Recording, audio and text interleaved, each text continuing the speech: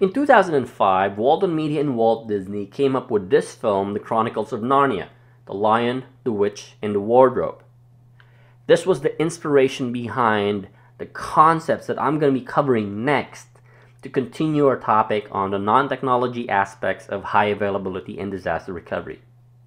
They have The Lion, the Witch, and the Wardrobe. I have The Lion, the Switch, and the Wardrobe. Key things to keep in mind as we continue to discuss the non-technology aspects. First, the lion or lions. This highlights the fact that you're not going to be alone. There will be people considered to be in charge. I mentioned in previous videos how an application or system or a platform is not isolated. It's going to be working in an ecosystem, which means your database server will have to interact with the network and a client and a middle tier and all the other things that form part of a bigger ecosystem. Each part of those is being taken care of by somebody, and that somebody is considered a lion because he is or she is in charge of that specific component. You, the DBA, is responsible for taking care of the databases. Care and feeding the backups, how you configure the SQL Server instances, how you place the database files. You are that lion. You'll be responsible for taking care of the databases and for properly recovering the databases and the system if it goes down. In bigger organizations, there are separation of duties between the DBA and the server admin. In smaller organizations, the server admin is also the DBA. But keep in mind though, the server admin is in charge of provisioning the storage. Although in some cases, the storage engineer is responsible for that, and then the server administrator is responsible for configuring the storage so that the operating system can see it. The server admin is also responsible for providing permissions on who can access the server. Also responsible for installing the patches, the service packs on the operating system. You got the network engineer who manages the network. Again, your database server has to be connected to a network. And the network engineer will be responsible for making sure that the traffic can go from the client to your SQL Server database, that it's well working. If something happens to the network, they will be responsible for fixing it. The supplier, where you bought your hardware from. Well, if you got a busted hard drive and you know it's hot swappable, you can, for example, if you're on RAID 10, you can replace that broken drive and plug in a new one. But the question is, what if you don't have an extra hard drive available as a spare? You have to call your supplier and ask them, how soon can you get me that spare? Again, going back to the service level agreement, make sure that you know what you were promised. The manager, the CIO, or the CTO who needs to make the tough calls. You might be responsible for the database. Server admin might be responsible for the server. The network guy might be responsible for the network. But if the going gets tough, somebody has to make the tough calls. One exercise that we did in my previous job, we had to be on standby for a major SAN upgrade. The SAN vendor promised that it's only going to take like 4 hours. So we were there on standby, and the SAN engineers and the vendors started moving the data onto the new SAN and started configuring everything. Until after 4 hours, nothing was working. Since nothing was working, the best approach is to fix everything. Of course, that's what us technical people usually do, is fix everything and get everything up and running and solve the problem. But the thing is, the longer the system is down, again, going back to the business impact analysis, the longer that the system or the users will be able to access that system. And nobody's willing to make the call of let's just roll everything back, switch everything back to the old SAN, and see if that works. Somebody had to step in. The CIO had to step in and make that decision, saying, forget about the SAN upgrade today, roll everything back, let's continue next week.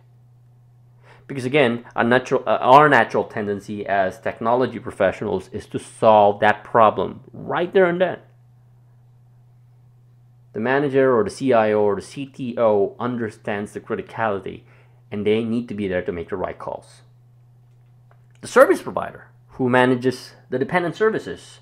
I mentioned this as part of the SLAs discussion that we had. If you have an internet service provider, what was promised to you? And if you know that you can call them, you want to know if you're going to be redirected to a call center or you're going to be redirected to a level 3 engineer who can solve your problem. Know who that main contact person is for your service provider. Understand that it's not going to be you, just you, because there are different components in your system. Each of those components will be managed by somebody else. Make sure that you know who needs to be included in your pack. With the different disasters happening for the past couple of years, it's no longer even dependent on what we can see. It's dependent on the things that we don't see. An example being is Hurricane Sandy that hit back in 2012. Nobody ever realized that the guy driving the truck to provide the fuel for the generator systems is part of the pack. Because in order for those generator systems to keep on running, they need fuel. Nobody ever thought about the driver. Understand that there will be people who needs to be in that pack, and you need to define that early on in the process. The switch answers the question, what other hardware? And again, as technology professionals, we usually think of hardware as anything that relates to the server, the storage, the network. And as I mentioned earlier on, these are the things that we don't even think about. For example, that air conditioning system that you have in your data center. Is the temperature too hot in the data center? I mean, your servers in the data center have to be properly ventilated. Keep the temperature down so that they perform well. In my previous job, we had to fix a performance issue that kept recurring. It was one time that the CPU went so high up that we can't really figure out what's causing the problem. The monitoring tools we have for the data center are simply for the jobs failing, CPU, memory, storage, anything that has something to do with the server and the applications overall. So we're not seeing anything apart from the CPU spiking up. Until one guy who's working in the data center called us up and said one of the air conditioning system was busted. And he saw the temperature in the data center go up. That's when we realized that the high CPU spikes on the production systems were caused by increase in the temperature inside the data center. What we ended up doing was shutting down all of the non-critical servers, the UAT systems, the staging servers. We just need to make sure that the data center doesn't get too hot for the production servers to shut down because of the temperature increase. As technology professionals, we don't really care about that, but it affects our high availability and disaster recovery solutions. Because you may have clustering in the data center, but if it's too hot, they may start shutting down because of increase in temperature. What about power supply? Is there enough power supply?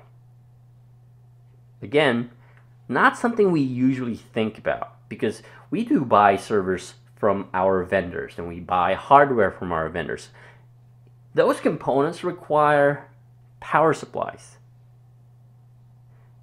Understand that the more components we plug into our power source, the more electricity and power requirements are needed.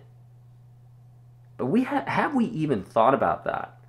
Proper planning and provisioning of enough power supply to power more components as we plug them into the data center.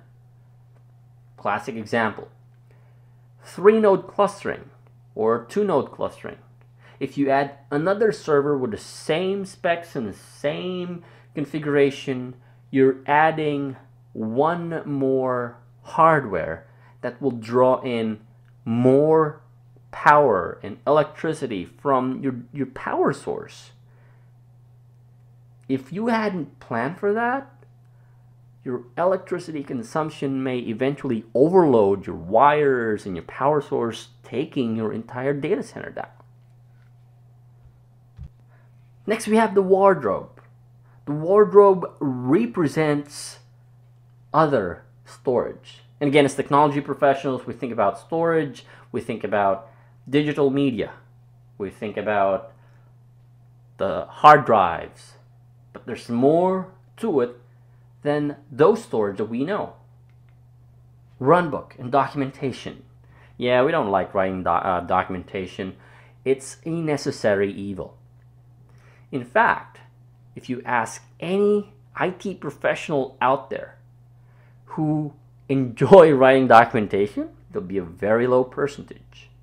But documentation in Runbook is key because you want documentation to be ready just in case something happens, so that if you're on vacation, you have maybe a junior staff take that documentation and maybe rebuild the server based on the documentation you've written.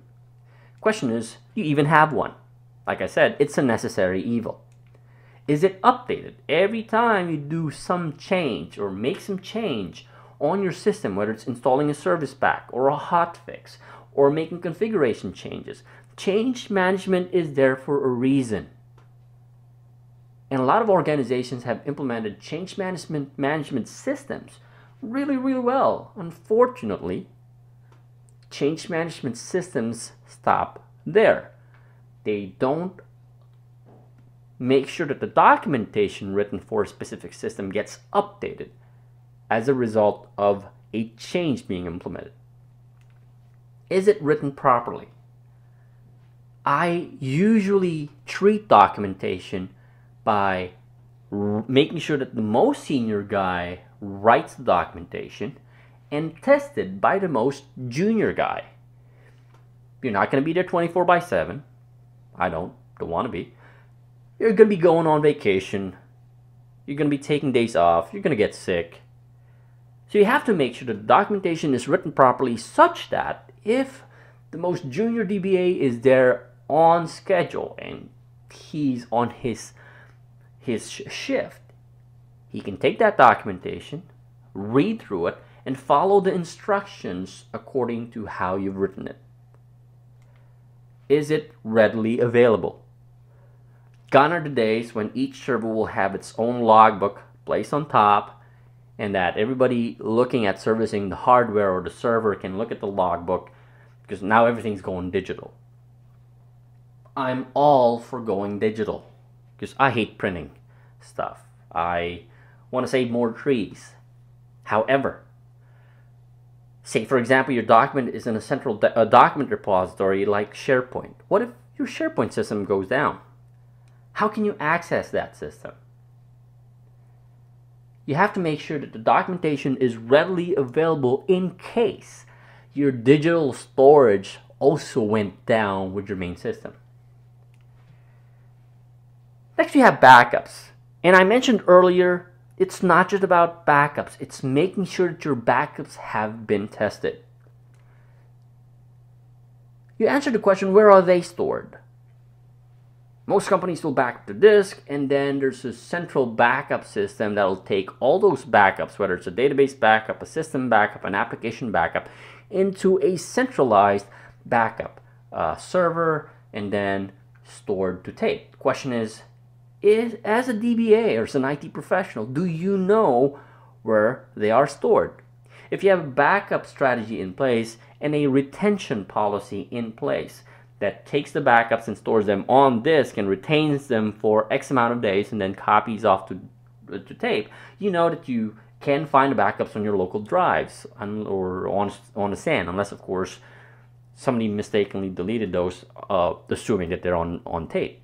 But if you don't know where those backups are stored, how can you even restore them? Do you have access? Again, if you have a backup policy in place where the backups get stored on tape and the tapes get sent to an off-site or a remote location. Do you know the lion who's responsible for keeping those tapes? And if you do know that person, is he authorized to release those tapes? Once you have backups, do you have permissions and privileges on the server to restore those backups? Again, do you have access?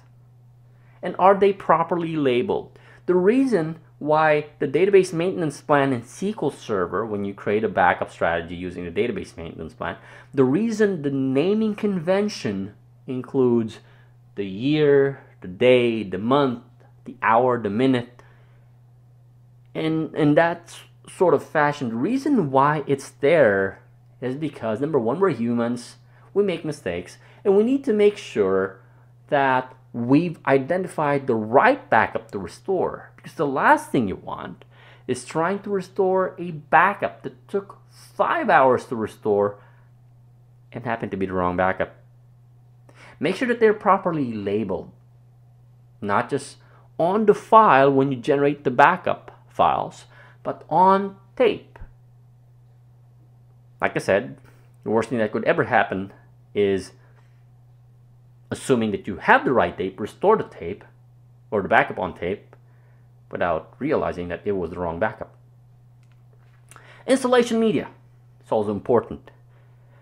Not just the installation media for SQL Server or Windows, but firmwares and drivers as well. If you have a busted server, for example, you don't have a DR site, or maybe you don't want to redirect everybody on the DR site, but you want to rebuild the system as quickly as you possibly can. You have the run book, you have everything, but you don't have the firmware or the driver. Your application might not be able to connect to the database because you don't have the right firmwares or drivers. Make sure you have installation media for those. And finally, in case you haven't figured it out, your brain, your knowledge, the information you have in you, you are a storage. Share your knowledge. I like to share my knowledge through presentations on user groups, to courses like this. There's a lot of opportunities that you can do this internally via knowledge transfer, mentoring sessions, shadow sessions. You're learning these concepts through this course. Think about how you can share that information to a junior DBA or a junior staff. Like I said, you're not going to be there 24/7. You don't want to be there 24/7. So you need to make sure that if you're not around, a more junior DBA will be able to do what you can do. Make sure that you're willing to share that information.